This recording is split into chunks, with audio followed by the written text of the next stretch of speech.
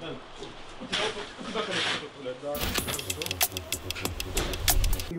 crossed the first bridge in Irpin.